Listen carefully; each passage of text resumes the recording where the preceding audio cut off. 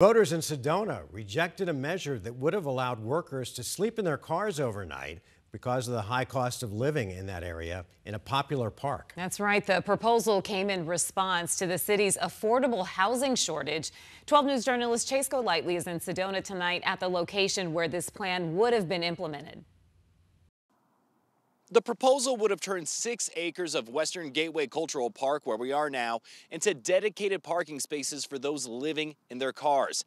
A temporary solution for many struggling to find affordable housing. It's known for majestic red rocks and popular hiking trails, bringing in millions from all over to take it in. But what Sedona doesn't have right now is housing. It is a dire situation. A problem that's only grown over the years. The average home price is just short of $1 million, with rent averaging $3,500 a month, forcing some local workers with full-time jobs to live in their cars. As we speak, we actually do have employees that do that, and that is not an exaggeration. Lisa Dahl is the owner of several restaurants in Sedona. With 300 total employees, the lack of homes is also hurting business. I'm missing bartenders, I'm missing bar managers, I'm missing servers. The list goes on and on. Trying to fill those positions, nearly impossible. You want to employ that person, and they have to say, I can't take the job because I can't find a place to live. Which is why the city proposed a ballot measure that, if approved,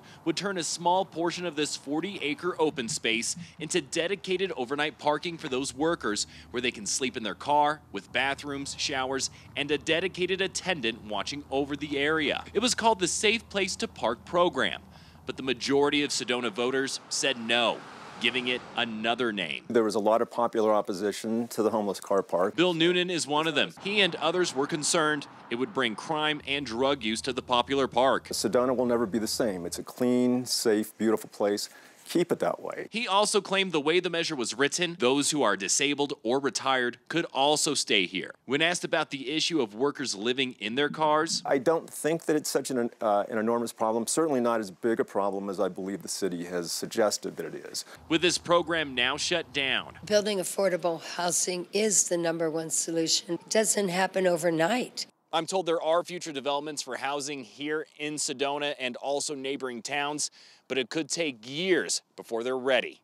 We're in Sedona. Chase Golightly, 12 News. All right, Chase, thank you.